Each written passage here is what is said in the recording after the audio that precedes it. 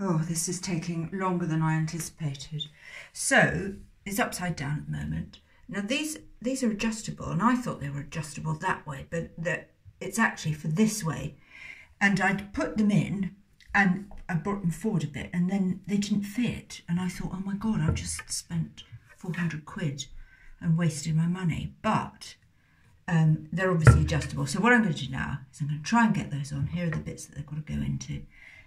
Up the other way, obviously.